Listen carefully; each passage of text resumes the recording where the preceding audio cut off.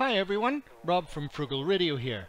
Welcome to the channel where we explore the magic and mystery of radio. If you're interested in radio communications, software-defined radios, and wallet-friendly monitoring solutions, you're in the right place. Virgin Main Top speaking. If you're new to the channel and not yet a subscriber, a special welcome to you today. Back in the early days of this YouTube channel, I made a few videos about the Youloop passive magnetic loop antenna.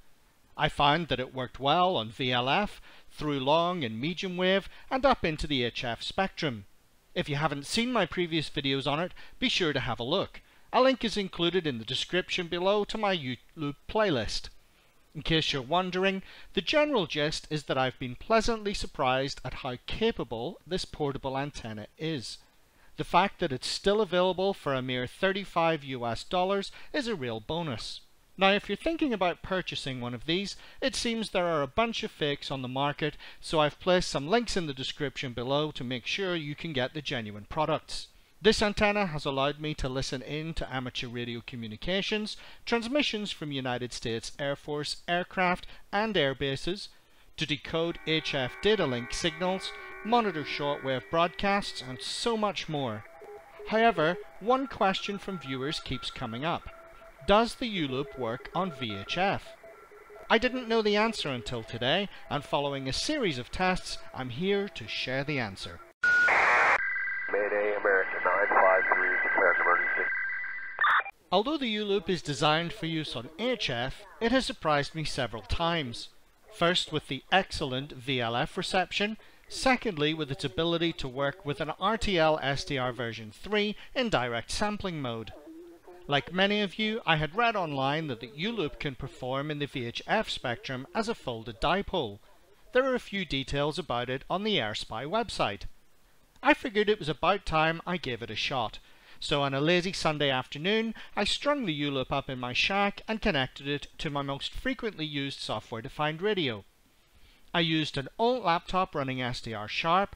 This was connected to an old USB extension cable so that I could position a software-defined radio close to the Youloop. For today's experiments, I grabbed the highly capable and versatile RTL-SDR version 3 dongle. If you're unfamiliar with this SDR, check out some of my other episodes where you'll discover just how incredible this device is. The RTL-SDR dongle was connected directly to the Youloop using the coax that was supplied with the antenna. And, as you can see, there was nothing fancy in this setup, no filters, no LNAs, just a laptop, USB extension cord, SDR, and the Youloop. You'll notice that I did not compress the Youloop to form the shape of a folded dipole. I simply hung it on the top of the closet door. Also noteworthy is the fact that today's experiments were conducted indoors in a room with 6 computers, 4 of which were powered on at the time. Regular viewers will know that I'm a fan of airband communications, so I first tuned in to the local Aerodrome Terminal Information Service, or ATIS. The transmitter is down at the international airport, 11 miles away from my location. I didn't know if I was likely to receive anything, but immediately the signal came through. Not bad for a hastily positioned Youloop. Landing and departing runway 02 and runway 12. Inform ATC that you have information gone. Next I tried the ground and clearance frequency. Within a couple of minutes, a helicopter called up looking to taxi to another part of the apron for hover checks. Edmonton ground, Valkyrie 62 is called. Valkyrie 62, Edmonton ground today, current flight variable altitude 1086. Squawk code for your flight is 3350, verify your information. 3350 for Valkyrie 62. We're on apron 2. We'd like to taxi to Sierra for hover checks. Then we'll be looking to depart on runway 02 northbound. As I moved further up the VHF band, I was experiencing a lot of interference. I put this down to the computers in the shack.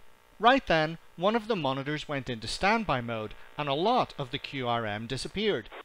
There were still some spikes across the display, but less than before. Since my USB cable was running right alongside the HDMI cable that was powering the monitor, I disconnected it and powered off the screen and continued working up the band. A DMR repeater fired up on 153.095 and was visible on the display. The signal appeared to be reasonably clear. A little further up, I spotted a known signal on 153.62 MHz. This is a NextEn 9600 baud control channel for one of the sites of a provincial natural gas company. On 156.24 MHz, I have a fire repeater that's linked to several rural fire departments. It does not present a particularly strong signal, but the Youloop managed to pull it in fairly well. The audio was easily readable. Mark Squad 5 Mobile with the first call to traffic accident Highway 2 and Airport Road. Station 2, please respond backing up Station 1 to the area of 901. Responding for 61 Bravo 1 Hazmat. We've got a large white tank releasing plumes of some substance about 4 to 5 feet in the air. Your time will be 1347. 162.4 is my local weather radio frequency. It is transmitted from a tower downtown and provides a strong signal. Unfortunately, the audio has been dropping from the signal recently, and today was no exception. Despite it being a carrier signal only, the signal-to-noise ratio was a whopping 43 dB. There isn't a great deal of activity between 164 and 174 MHz in my area, but my curiosity was now piqued. If the Youloop could work on VHF, would it pull in signals on UHF too? Most of the UHF traffic in my area is digital, so I jumped to the 410 MHz region where there's a known DMR system. As you can see, the control channel came in loud and clear. This is a strong signal from another area of the city. I can receive it on a portable DMR radio with the rubber duck antenna from home. So it wasn't much of a surprise that the signal appeared strong on the waterfall. Next, I wanted to try the 420 to 450 MHz part of the spectrum, as I have several digital networks within range. The Youloop had no problem receiving a 422 MHz NextEn control channel, and I could see the voice channels on the trunk systems firing up. 30 MHz higher, there are a bunch of DMR channels. Some are control channels, others are repeaters. The Youloop was able to pull them in. At 455.6625, I can pick up an FM radio station link. This carries the output from the studio to the transmitter site for rebroadcast. It was received loud and clear. So what would that mean for 7 and 800 MHz? Could the Youloop work there too? I jumped up to a local P25 public safety system. The control channel and voice channels were clearly visible on the display. This was a surprise. Yes, they are strong signals in my city, but this antenna is really not optimized for these frequencies. How about 850 MHz signals then? A quick look revealed two control channels, one for a DMR system and another for NextEn. There are two other DMR control channels in this area of spectrum, but the Youloop was unable to receive them. It was finally starting to show that it was operating well outside of its design range. Honestly, I was rather impressed that the Youloop pulled in these signals at all. Sure, I live in a city, so there are multiple trunk networks and repeaters around, but we have to remember the Youloop is a small HF portable antenna. Next, I tried decoding digital voice using DSD+ across the different frequency ranges. Using the same laptop, SDR, and the Youloop, I started with the strong DMR system at 410 MHz in the UHF band. As you can see, DSD+ had no problem decoding the data and resolving the voice signals. The 153 MHz utility system was next. Again, no problem. The software started displaying the control channel data immediately. There wasn't much activity taking place on the 451 MHz DMR trunk system, but a DMR repeater at a hotel 13 miles away came in loud and clear. Retuning to the 770 MHz public safety band, I locked on to a simulcast site control channel, and the data started flowing instantly. Voice traffic was also decoded easily. Copy that. All units responding to number can return to service. EMS, if they're monitoring the station or the channel, can continue to respond. Further up in the 850 MHz band, the Youloop allowed decoding of the DMR channel and the NextEn control channel data.